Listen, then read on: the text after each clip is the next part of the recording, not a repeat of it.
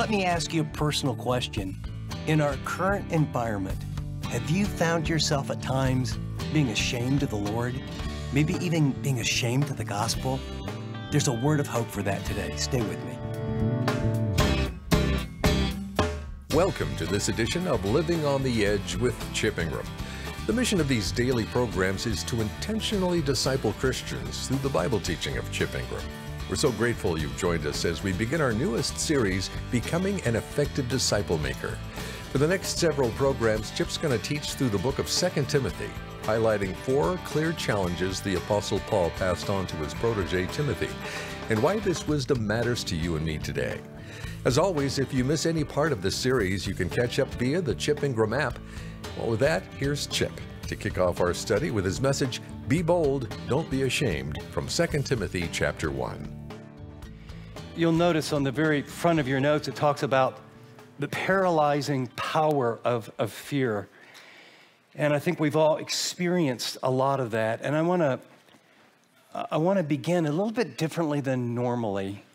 If you have a Bible, if you'd open to 2 Timothy, and what I would like you to recognize that as you open that, you're holding one of the most precious documents in the world in the last 2,000 years. This is the final letter of the most influential man that has ever walked on the earth. The first, of course, was Jesus. But the Apostle Paul would be his final letter, a very personal one to his son in the faith, Timothy, and we'll learn the theme of the book is, I'm going to die shortly. And God has deposited in me and in his church the truth, the faith, and the practice of living it out. And I have spearheaded it for the Gentiles. And I'm now passing it on to you, and you need to pass it on to others. And we're here because Paul was faithful and Timothy was faithful. But this is the final thing he wanted to say, knowing he didn't have much time left. He wrote 13 of the 26 books. Jesus was the most influential, but our understanding of what happened on the cross was given by the Holy Spirit through the Apostle Paul. Without Paul, we wouldn't know redemption and propitiation and the sealing of the Spirit, who we are in Christ. Without the Apostle Paul, we wouldn't understand the great doctrines of the church, how all the Old Testament and the journey of what God was doing, how it climaxed in Christ. The work of Jesus on the cross, the epistles, the letters, the man who was beaten with rods 2 or 3 times, in the sea a night and a day, left for dead once. And as you read this final letter, we'll even get to the very last chapters, by the grace of God and the testimony of this man, he's still reaching forward. He's faithful. He loves God. He has a perspective. He's not afraid. And so I think it's a very, very precious document. And it gets more precious because I want to give you a historical background, because when you see when he wrote it, why he wrote it, and what was going on, just in the back of your mind, be thinking of what you've been through, what's happening in the world, what's happening in our world. Think of disease and viruses and political division and the kind of things that are happening in our world, the chaos. And I think what you'll realize is that it's in that environment that he's writing it. Paul has had one Roman imprisonment, and then he went on to Spain. Claudius was the emperor, and Claudius, this was not, when you did adoptions in the ancient world, you often adopted adults or late teenagers. And especially if you didn't have children, you would adopt an heir, someone that you thought was bright and capable. And in this case, Claudius adopted Nero at the age of 13 to be his son. By age 17, he had died, and Nero is made the emperor. He had a tutor from the Senate. He did pretty well.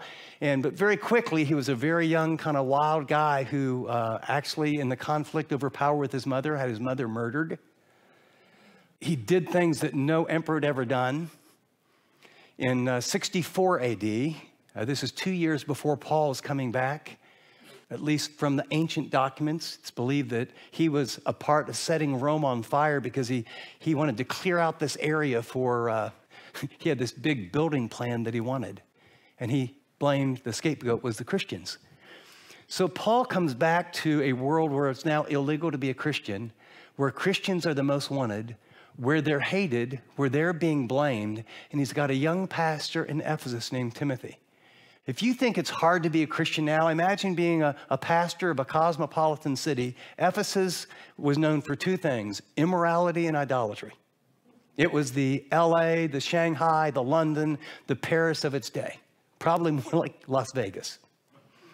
And so you got a young pastor who's really, really struggling, who has a sort of personality-wise tends to be a little bit timid. You have an older man who's now come, and in the second imprisonment, he's writing this letter, not chained to a guard where he rents a home, but he's in a damp dungeon, and it's dark.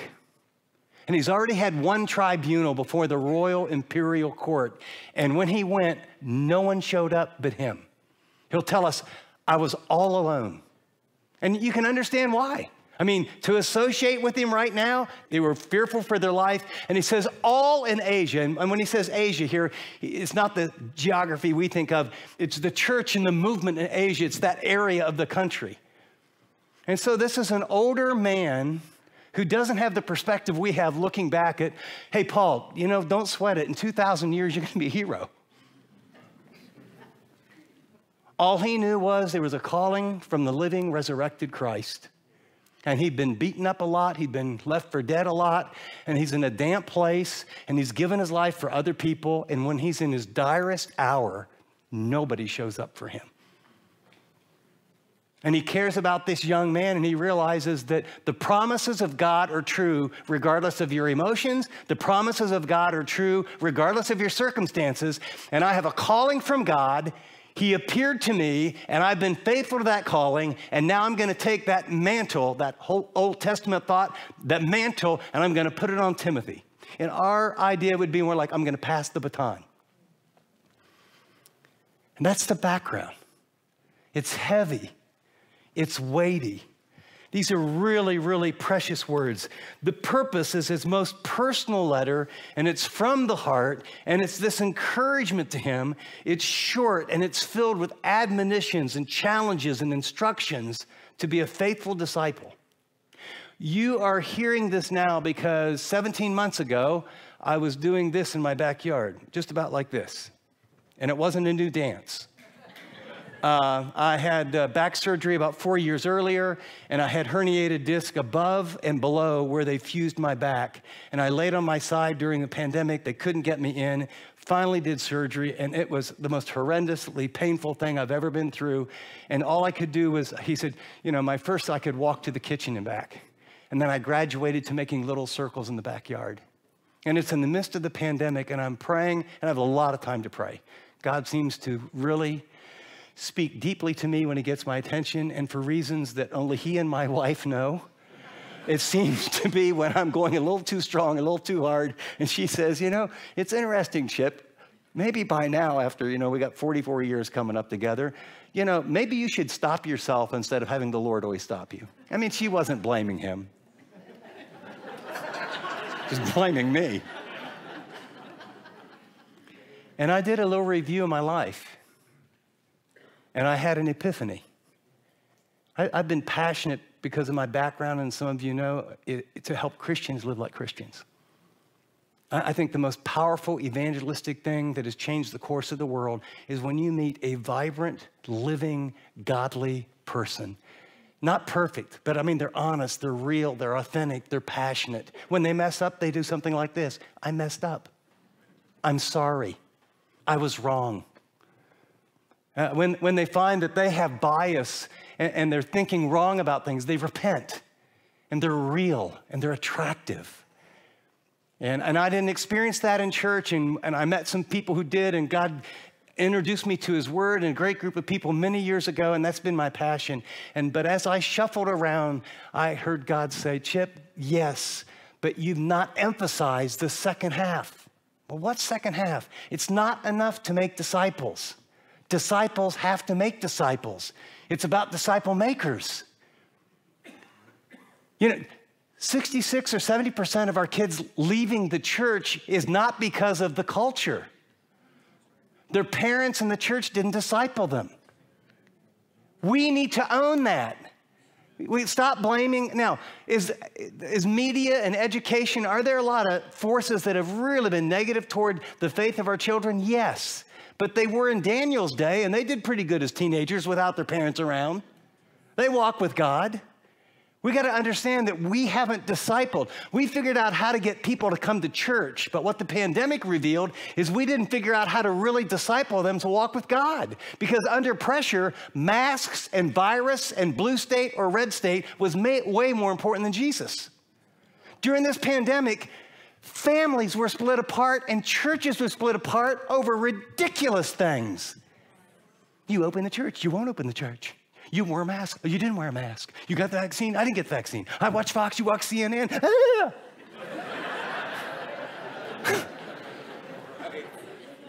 And Jesus, sitting at the right hand of the Father, this is my body.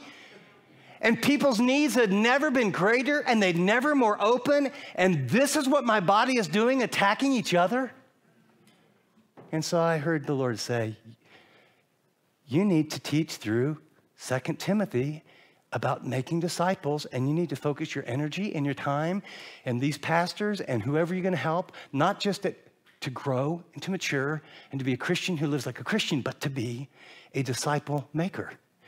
And so that's why we're studying this book. And so let me give you the framework of the entire book, because that's what this book is about. There's 4 essentials in this book to becoming an effective disciple maker. Chapter 1 is to be bold, don't be ashamed. In each chapter, he's going to say something very clear, very strong. He'll be a challenge. He'll even talk about it as a sacred deposit. Now, think of something that you would put in a deposit box or something that's so precious. He goes, this is this deposit. That God gave it to me, I'm giving it to you. Chapter 1, be bold, don't you dare be ashamed. Chapter 2, be strong, don't be distracted. There's so many things that will take you off course. Chapter 3 is be prepared. Don't be surprised. The world's going to get difficult and worse and more evil than you imagine. Don't act like, oh, where's God? What's happened? And then chapter 4 is be faithful. Don't shrink back. And I guess what I want to say is I'm just passionate. I have some questions in your notes. I don't want this to be an academic exercise. I don't want you to walk out of here and get in your car and go, wow, I know a lot more about Paul. I know a lot more about Timothy. I can think my way through that book. No, I want you to leave here thinking, with whatever years I have left, I need to be proactively making disciples. And I'm going to start first and foremost in my relational network called my family. And I'm going to ask, do I have a plan? Am I intentional? Where am I at? By the way, if more is caught than taught, am I the kind of man? Am I the kind of woman? Am I the kind of dad? Am I the kind of grandmother or grandfather that my kids and grandkids want to be like? Because we always have to be what we want those we disciple to become. And so I don't want it to be academic. And I want you to realize that this was written in an environment where Christians were paralyzed by fear. Does that sound familiar? What we're facing in our lives, if we're honest, is we're often paralyzed by fear. We're fearful to be bold and to be strong and to be outspoken about our faith, to be outspoken about our loyalty to Jesus. Sometimes in our own families, not bold to say, this is right and this is wrong. Because what you know is that even if you share it winsomely or kindly or lovingly, and if you share it even with exactly the right motives and the right intentions, there's a good chance you'll get canceled. There's a good chance that you'll be rejected, even from family and maybe some other church members. Here's a pretty good chance if you're loyal to Jesus and to his word, that's what Paul's going to tell us to do, that some people will call you and see you as a bigot or maybe even a hater because you would say, I'm a follower of Jesus. Now, to be fair, can we try and be fair and look it through the lens of other people? We have acted in some ways. And we have done some things as the church that have given them way too much ammunition to say, there are bigots. They are haters. There's some in our family that have stood for the truth in ways that were most unloving, most unkind, and most uncaring. So it's not about just, are we committed to the truth? Are we committed to the grace and truth? Jesus came and he was described in John what? What? Grace and truth. The law came through Moses. Grace and truth came by Jesus Christ. No man has seen God at any time, but he, Jesus, has, the Greek word is exegeted him. That means explained him, made him real, understanding. When Bible teachers, we exegete the text. That means we study it and find out what did it mean to the first century, and what did it mean, what do these words mean, and what's the culture, because we want to fully exegete to understand it so we can know how should we teach it to 21st century people. That's what Jesus did. That's what he wants us to do. So we're going to have a challenge, and this book will address those fears. And here's the exciting part. And it will provide the truth that will empower you and me to be set free, to be bold, to do it winsomely and kindly, non-judgmentally, to shoot it straight with family and friends and neighbors in a way and with a heart and with a kindness that has both grace and truth. And so I'd like to ask you a question. On a scale of 1 to 10 right now, how would you rank your boldness for Christ? Okay, just personally, you don't have to, you might. I'm going to write this very small on my notes. Please keep your eyes on your own paper, A 1 is, I've been a wimp. I've been passive. There would be no evidence to convict me as being a believer. I just kind of shut my mouth, keep my head down. I don't like conflict. I don't like arguments. When the conversation comes up, because it always leads to other things, I just be quiet. And a 10 is, man, I've been bold. I've shared it, right? Okay? And I'm going to assume, whether you're a 1 or a 10, that you've done it winsomely and lovingly and kindly. And here, no one can be a 5. It's human nature. Oh, I'm about a 5. Liar, liar, pants on fire, in denial. But I just want to ask you, just honestly, how bold? You read through the book of Acts, the greatest evidence of the Holy Spirit and being filled with the Holy Spirit is boldness. It's boldness. Paul was bold. People were bold. They were grateful they got to suffer. We were just here about 3 weeks ago, and we had 300 and some pastors, and we had 22 of our leaders from 13 different countries. We had a pastor from Iraq, pastors from throughout India, pastors, leaders of whole denominations, whole networks. We had communion, and I was down there, and a Chinese fellow who came up to me who just translated our third or fourth book for China, knelt down and put his hands on my shoulders and prayed for me and thanked me for our partnership of what's happening in this country. They're bold, and they understand it'll cost them their life. And I don't mean they're going to get canceled like on Facebook, or that maybe Thanksgiving's not going to be as unified as we'd hope, right? They're bold, but they're meeting the deepest needs of people that are hurting right now. And so they're also demonstrating incredible love. And so I'm going to ask this final question, then we're going to jump right into the text and get to the answer. What are your greatest fears currently with regard to your faith? Try to be as honest as you can. Is it being rejected? Is your fear you'll be misunderstood? You're afraid that if you're bold, you'll create more division in your family or your church? You're afraid, honestly, I fly a lot. I meet a lot of people. It's weird. Why would I care what someone thinks who's sitting next to me? I find myself in conversations, and it's really clear that I'm coming from here and the other person is radically coming from here. And I have to really muster up, Lord, how can I winsomely, lovingly be bold?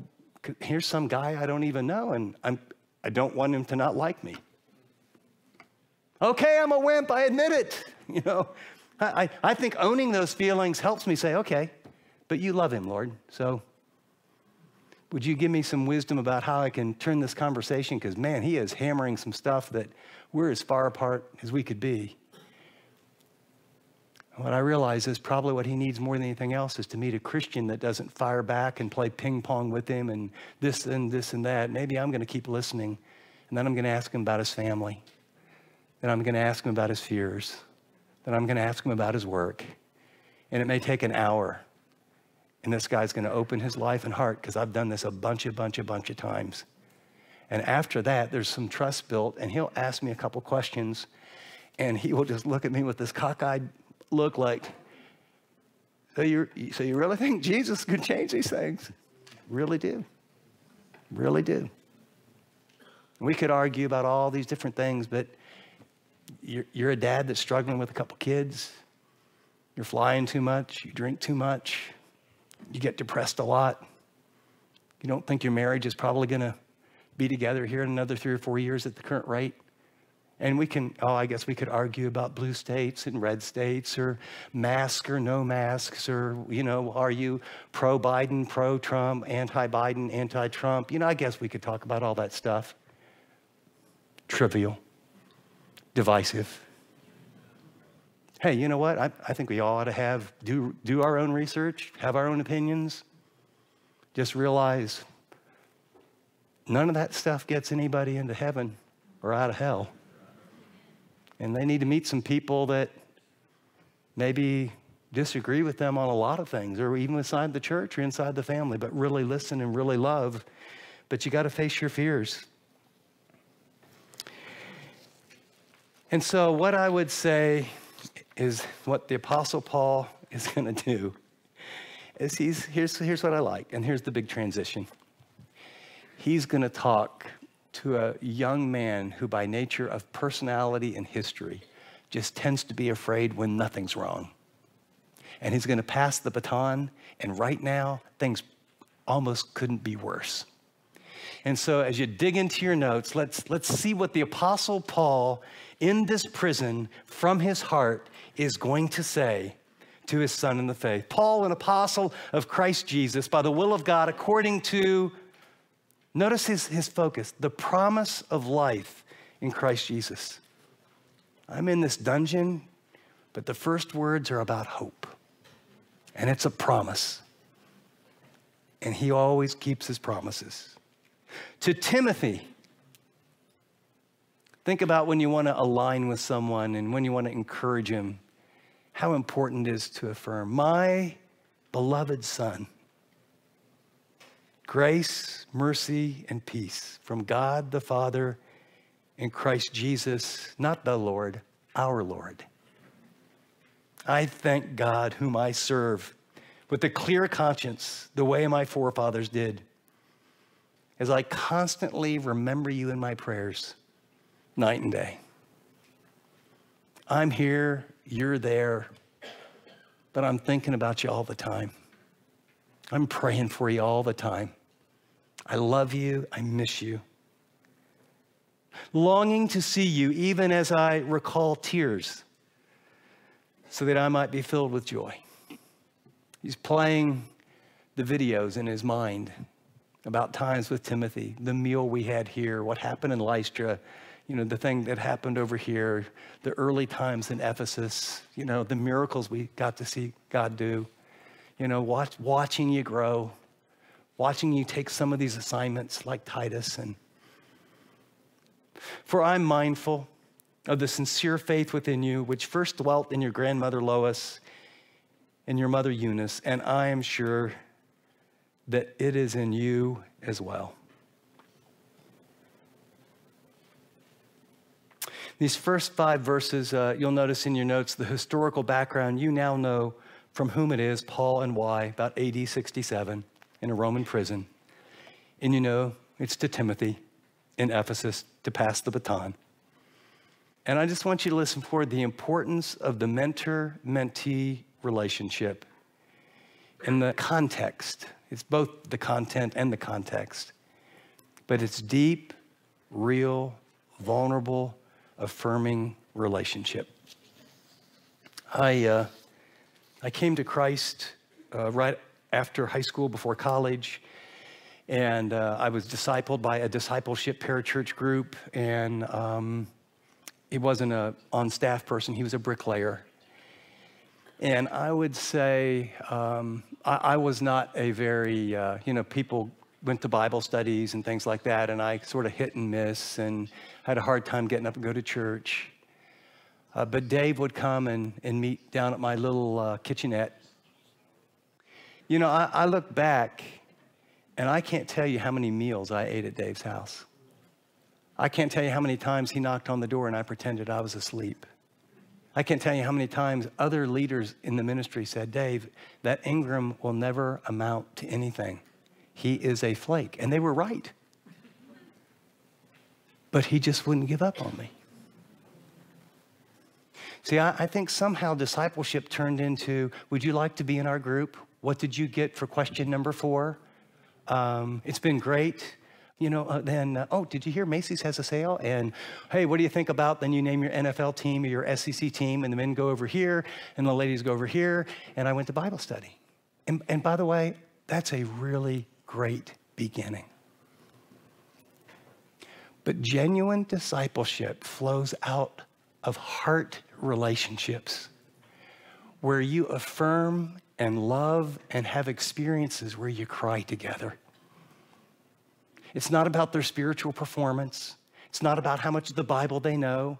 It's not about whether they showed up or not.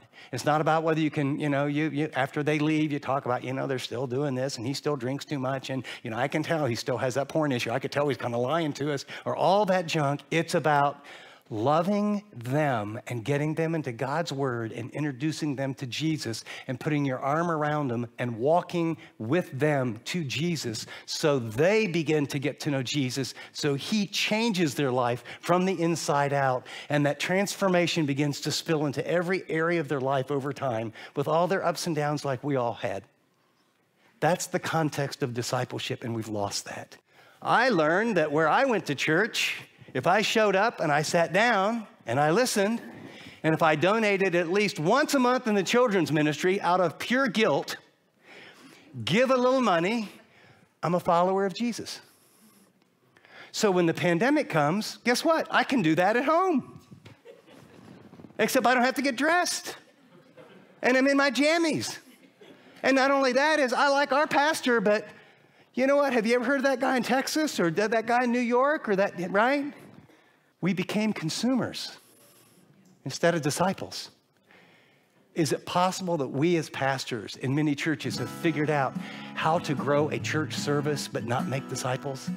Because we have a lot of un-Christ-like people sitting in our churches when the pandemic, it didn't cause anything, it just revealed a lot. Chip will be back in just a minute with his application. You've been listening to the first part of his message, Be Bold, Don't Be Ashamed, from his series, Becoming an Effective Disciple Maker, a study of 2 Timothy. With all of the hatred and misconceptions pointed at Christianity nowadays, it's really difficult to be a genuine follower of Jesus. In this new study, Chip's going to encourage us that now more than ever, we can't just settle for saying we're a Christian. We have to live like one too. Chip will help us put that into practice as he highlights 4 compelling challenges from the Apostle Paul's final letter to Timothy. Join us as we learn how to live more God-honoring lives and better disciple others along the way. To get more plugged in with this series, Becoming an Effective Disciple Maker, visit livingontheedge.org. That's livingontheedge.org. Well, Chip's back with me in studio now, and Chip, I'm really excited for our listeners to experience this new series you're teaching in the book of 2 Timothy. Today you gave us some helpful context for Paul writing this letter and what was going on in the world at the time. Would you take a minute and unpack what the series is all about and how it can impact our faith now? Absolutely. The Apostle Paul is handing the baton, if you will, of faith to his young associate. And he's going to give him 4 specific commands. The first one is be bold, don't be ashamed. In chapter 2, it's be strong, don't be distracted. In chapter 3, it's be prepared, don't be surprised. And then in chapter 4, it's be faithful, don't shrink back. We're living, Dave, today, and I think some of the most challenging times, at least that I've been alive. And I think this teaching is going to be extraordinarily helpful for us to get perspective and realize there's hope, there's strength, and there's power for us today in the same way it was for the Apostle Paul and Timothy in his day. I can't wait for our listeners to listen to the whole series. Me too, Chip. Well, I hope you'll join us for each part of this study in 2 Timothy. And to help you get the absolute most out of this series, let me encourage you to get Chip's message notes. Now, they include his outline, the scripture he references, and some fill-ins to help you remember what you hear.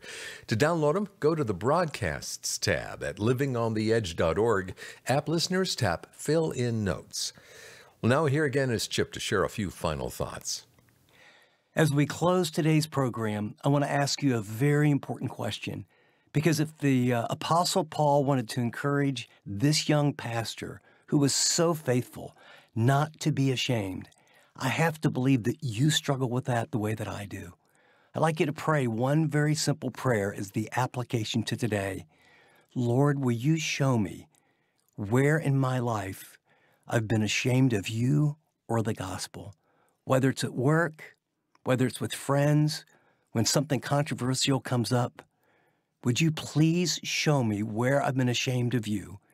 And would you help me fan into flame my faith that, Lord, I would never, ever be ashamed of you in any way? Would you pray that in your own words? Ask God to show you. Never before have we needed to be more bold and more winsome for Jesus and the gospel. Let's be that today. Great word, Chip. As we close, if living on the edge is making a difference in your life, and you'd like others to be blessed in the same way, let me encourage you to become a financial partner. And right now, every gift we receive between now and December 31st will be matched dollar for dollar.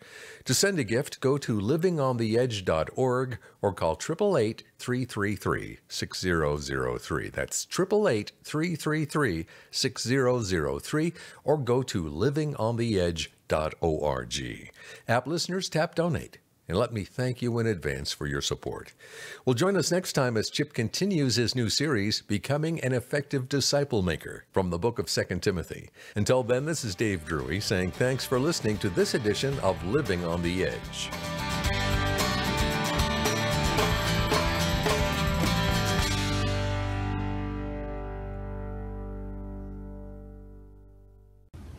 Thanks so much for watching this video.